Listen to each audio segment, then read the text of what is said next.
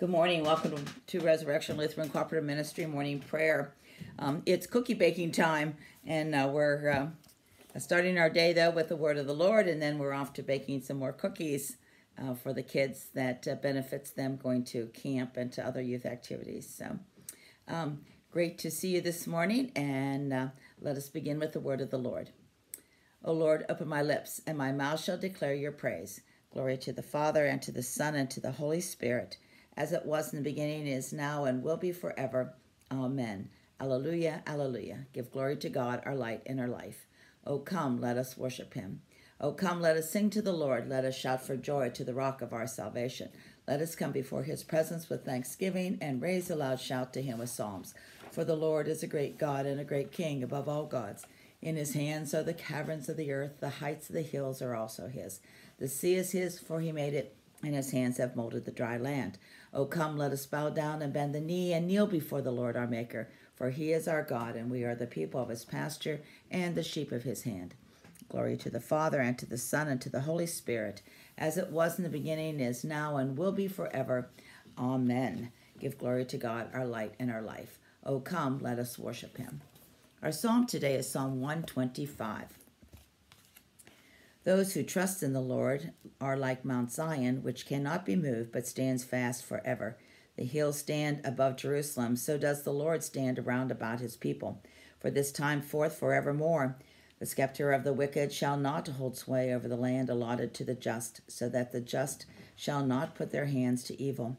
Show your goodness, O Lord, to those who are good, and to those who are true of heart. As for those who turn aside to crooked ways, the Lord will lead them away from the evildoers, but peace be upon Israel.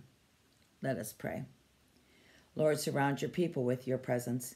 Do not let us stretch out our hands to evil deeds, nor to be destroyed by the snares of the enemy, but bring us to share the land prepared for the saints in light, where you live and reign, God, now and forever. Amen. Well, we continue in our reading here from Micah, the 7th chapter, beginning with verse 11.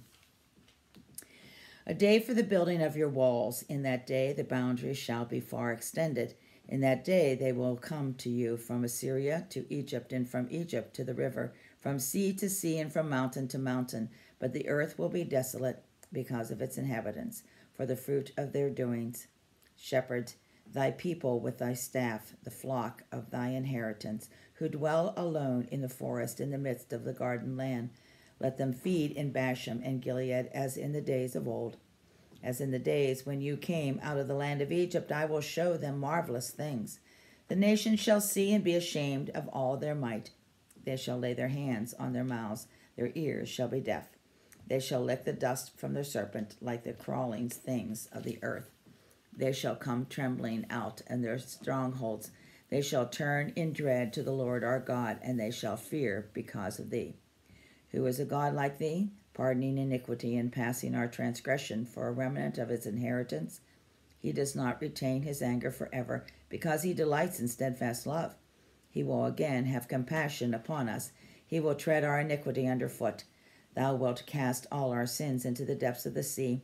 Thou wilt show faithfulness to Jacob and steadfast love to Abraham, as thou hast sworn to our fathers from the days of old. The word of the Lord. Thanks be to God. And our second reading continues in 1 Peter in the 4th chapter, beginning with verse 7. The end of all things is at hand, therefore keep sane and sober for your prayers, above all holding and unfailing your love for one another, since love covers a multitude of sins. Practice hospitality ungrudgingly to one another.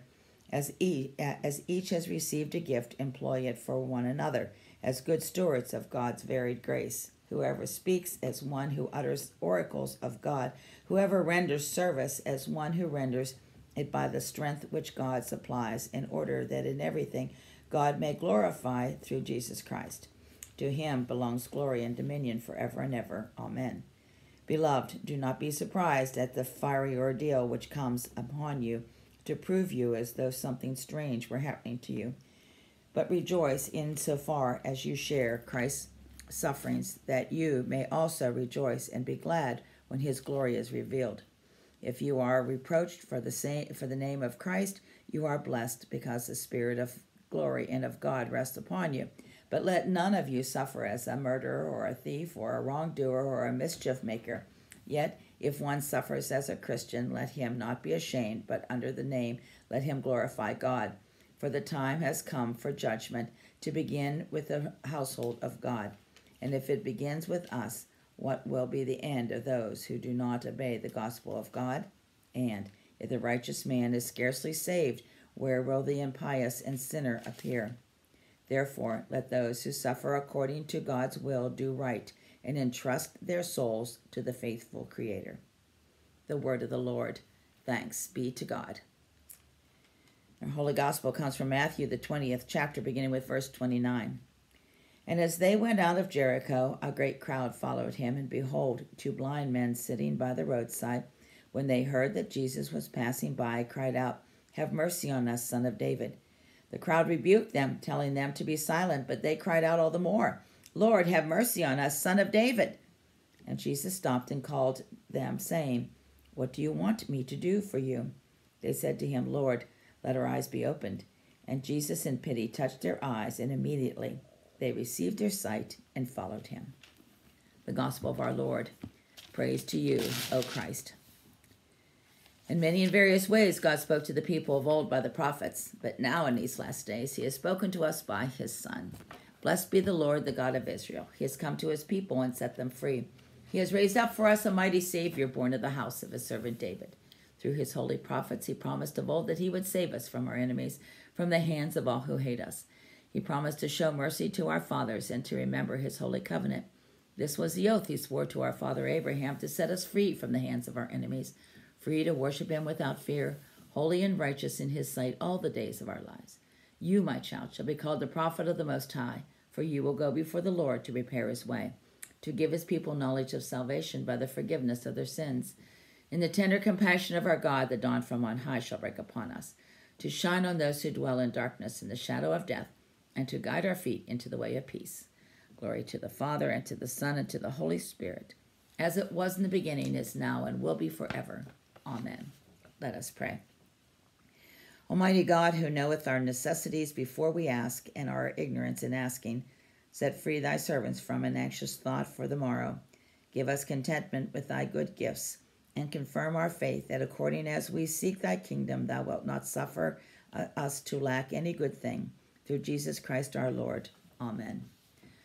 And Lord Almighty, we ask you, your everlasting God, you have brought us in safety to this new day.